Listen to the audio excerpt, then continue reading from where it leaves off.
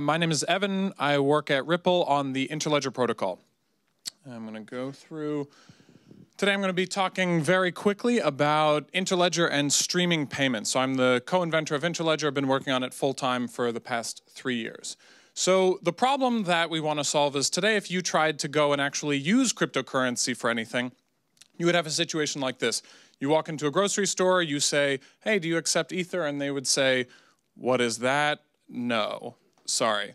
And the fundamental problem is that all of these different payment networks are disconnected. You can't use any type of cryptocurrency today for payments because you need the other person to actually accept that cryptocurrency.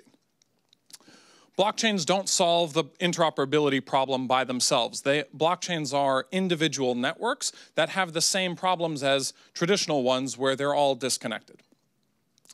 What we need is a system for internetworking payment networks. And so this term internetworking comes from the internet. That's what it's named after. And at its core, the internet is all about routing little packets of data across independent networks. So what we need is a system for routing packets of money across independent payment networks. So what that would enable is me to pay you even if I have some kind of super obscure cryptocurrency and you just want dollars or whatever you want. So what Interledger does is it routes packets of money very similarly to how the internet routes packets of data. I won't get into too much of how that works, but I want to walk through some of the cool things that this lets you do. So when we're applying this analogy with the internet, one of the things we get to is this idea of streaming payments. So if you broke up payments into little tiny chunks and could route these packets super efficiently, what you could end up with is this idea of streaming payments. So one of the things that could look like is, oh, you need to send a bigger payment? Okay, it depends on your payment bandwidth, which is a weird concept that we work with a lot, where that would be measured in dollars per second that you can send, or whatever currency you have. Some of the cool use cases that come out of this, things like streaming media. So today payments are super inefficient and clunky, and so we prefer, things like monthly subscriptions. I pay my $10 a month because I don't want to be bothered by this.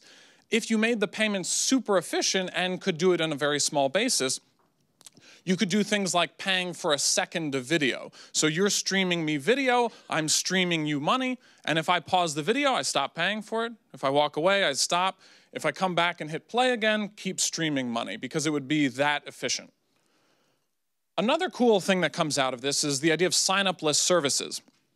Today in the physical world, when you walk into a shop and you want to have some financial exchange, the exchange normally goes, I give you money, you give me good or service, and I walk out. I don't need an account, I don't need to sign up, things like that. Today on the internet, you always need to sign up for accounts because there's no way to do this very seamless, here's a little bit of money, you give me a little bit of service, rinse and repeat.